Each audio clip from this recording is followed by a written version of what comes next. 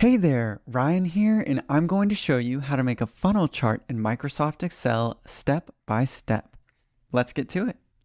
First, you need the different stages of your funnel and the numbers from each stage stored somewhere in your spreadsheet. Once you have them, select the data and go to Insert, Recommended Charts, Funnel Chart. Now, if you don't see it here, you can also go to All Charts, and funnel will be here at the bottom. Either way, click OK, and now you have your base funnel chart. To customize it, move and resize the chart to where you want it. Then select the title, and you can change the title to something meaningful, or you can delete it.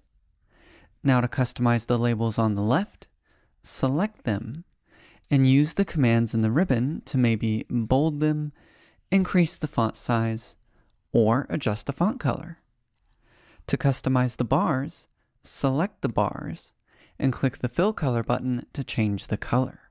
You can also make each bar a different color if you want.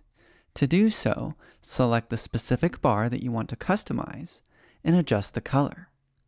And you can do this for each bar in your chart. You can customize the number labels as well. Just select them and use the commands in the ribbon to perhaps bold them, maybe adjust the font, or even change the font color. You can also customize each one individually by selecting it and make your desired changes. As for the background and border of the chart, select the chart, click on the Format tab in the ribbon, use Shape Fill to customize the background, and Shape Outline to customize the chart border color. Finally, you can adjust the gap between the bars as well.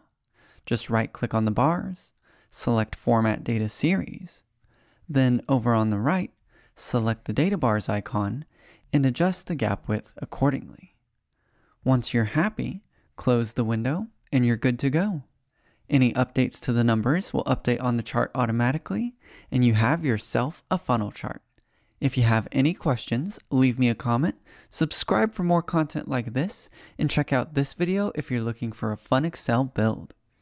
As always, thank you so much for watching, and I'll see you again soon in the next Spreadsheet Life video.